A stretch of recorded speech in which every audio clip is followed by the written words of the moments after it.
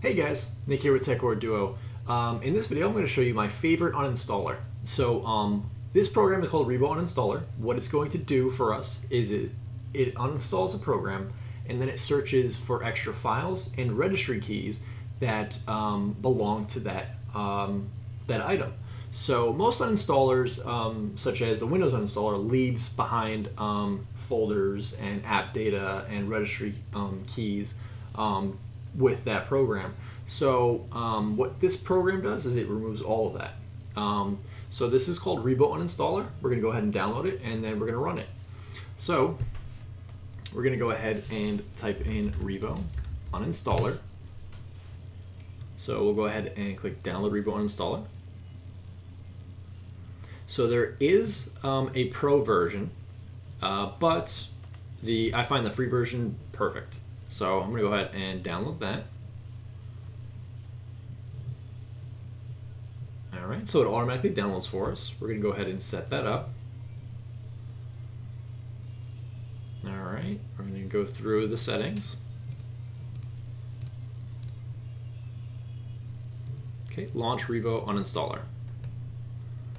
Okay, so it's going to pop up, of course, with this to buy the pro version. We're going to close out of that. And this is going to be up here. So as you can tell, it has all the applications that I use basically on my computer here. So what we're going to do is uninstall IObit here. I'm going to go ahead and make this a little bit smaller. So this IObit uninstaller was pretty good, but I still prefer Rebo. And what I want to do is remove this one.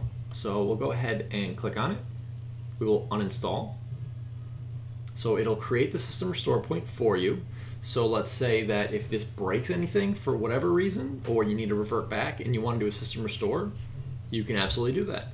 So it's going to go ahead and ask me to remove IObit completely. We're going to click yes.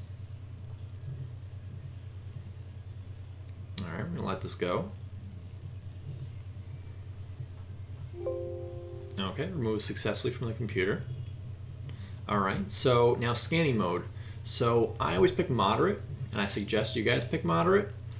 If you really are, have trouble with computers and really understanding them, then safe would be a good option. I'm going to pick moderate and click scan.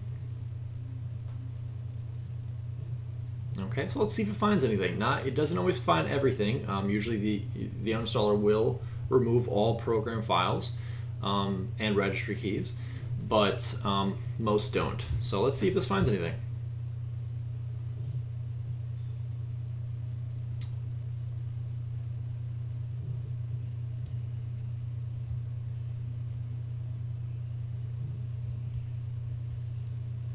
Okay, so there it goes. It actually found a few things here.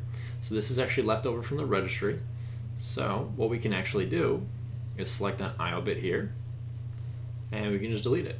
We're going to click yes. We'll go ahead and go to next. You can actually select this computer part right here and it'll just delete everything just for IObit, so don't be afraid of that. So we'll go ahead and click next because it did remove it. And now here's all the other information. So it left this app data folders. So as you guys can see, app data, roaming, IObit, uninstaller, and it has a bunch of other logs here from other things that I tested it with. Even the program file is still here. So what we want to do is select all of this, and we want to delete all of it. So this is all pertaining to IObit. We're just double checking here. You can see that by just saying IObit right there. But go ahead and all of it's selected, and we'll click delete. Yes, we want to delete all of it. Selected items will require a reboot. So that will happen from time to time. If there is something that is either running in the background or a .dll, which normally happens, it will need a reboot to completely delete it. So we'll go ahead and click finish. And that's pretty much it. So you can go ahead and do this with any other applications you have on your computer. I'm going to go ahead and actually clean up my computer a little bit more. But if you guys have any questions or comments, please leave them below. And that's pretty much it. Have a great day, guys.